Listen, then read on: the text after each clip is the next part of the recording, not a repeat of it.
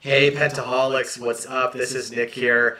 Welcome back to the channel. If this is your first time joining me, I just did my first reaction to Pentatonix ever on this channel, and I was blown away.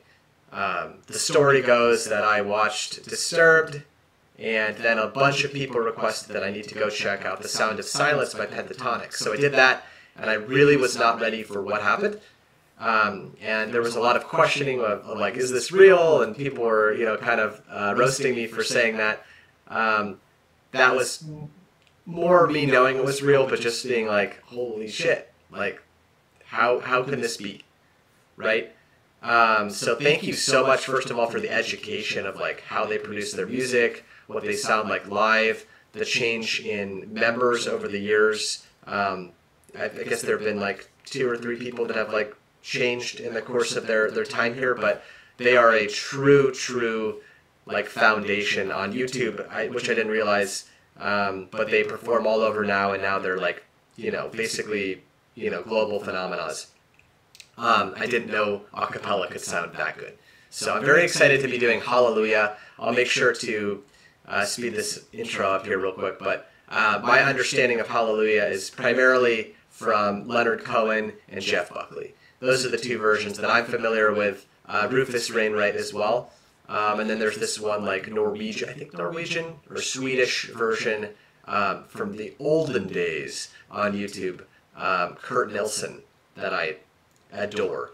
But I'm interested to see what Pentatonix does with this song here. So a quick reminder to make sure to go subscribe to them. I'll go do that right now. Like this video. When you're done finishing this, go and watch the video, even if you've seen it a billion times, which I know you have. They deserve the support, right? And if you like what you see here, hit subscribe, like, comment, all the normal stuff. It really does help this video get out to more people, and it helps me. So let's do this. I'm very excited.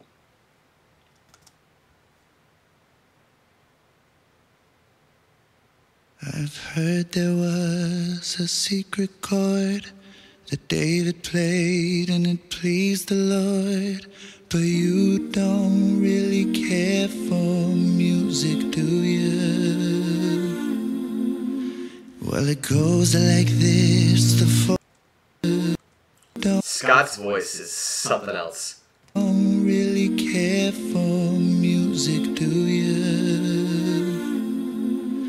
Well, it goes like this: the 4th, the 5th, the minor fall, the major lift, the baffled king composing hallelujah, hallelujah, hallelujah, hallelujah, hallelujah.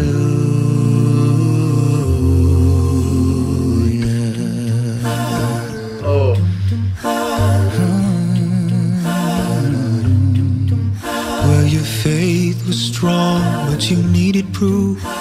You saw her bathing on the roof, her beauty in the moonlight overthrew you. She tied you to the kitchen chair.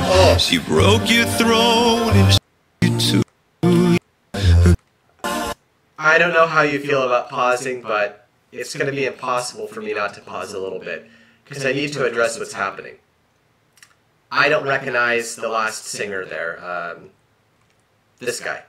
I don't know who this is. I don't think he was in the previous song that I listened to, The Sound of Silence, but he has this, he just almost croaked like a frog, and I mean that in a very good way. A musical frog. There was this little pocket of air, and damn, it's interesting to listen to. Of course, Scott's voice at the very beginning there. I think he's a bass, or a baritone, right? Incredible. Like, just incredible. And the harmony that's sort of, like, resonating in my ears, it sounds so fucking good. Like, sorry, I just had to say that right off the bat because his voice is spectacular. Don't know who he is yet, but... She tied you to the kitchen chair. She broke your throat and she cut your hair.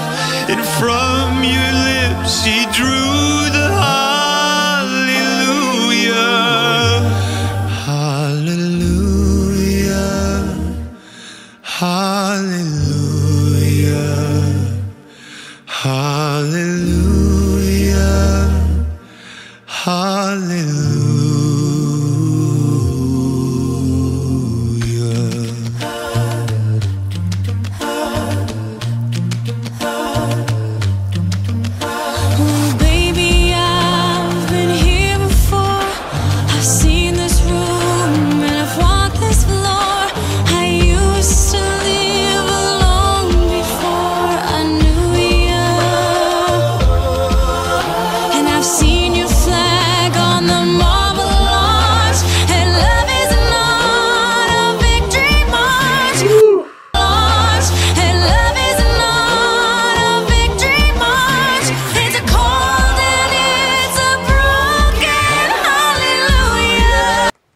Go back and curse and sing that. And I've seen your flag on the marble arch, and love is not a victory march. It's a cold and it's a broken hallelujah.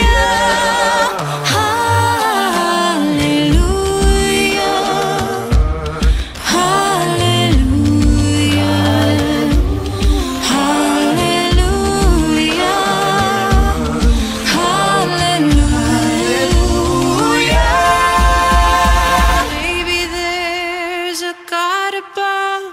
But all I've ever learned from love was how to shoot somebody who outdrew you.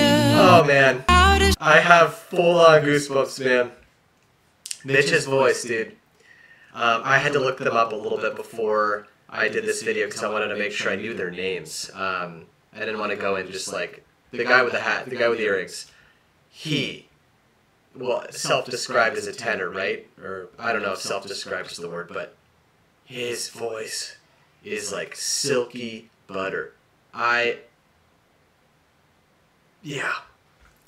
Words can't really describe it, but this is like an amalgamation of all the best things in life and music coming together and just making this sort of like eargasm, like collective forces uniting, and I'm here for it. But damn, Mitch, what? But all I've ever learned from love was how to shoot somebody who outdrew you. And it's not a cry that you hear tonight. It's not somebody who's seen the light. It's a chord and it's a broken hallelujah. Hallelujah. Hallelujah. Hallelujah.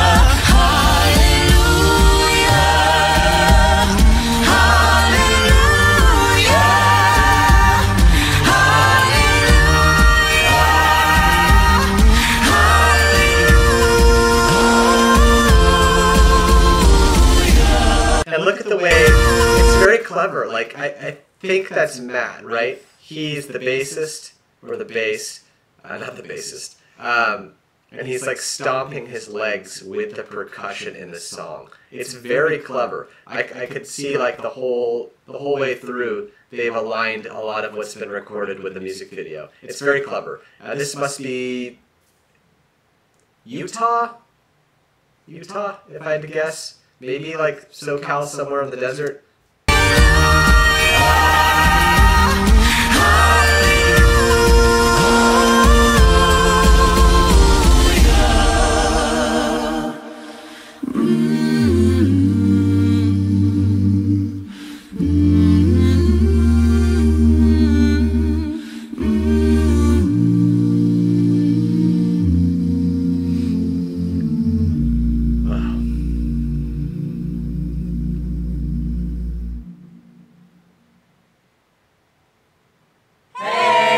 guys so much for watching this video. We love you so much. We hope you love this song and all the songs on A Pentatonix Christmas. You can get that album. Just look in the description box below.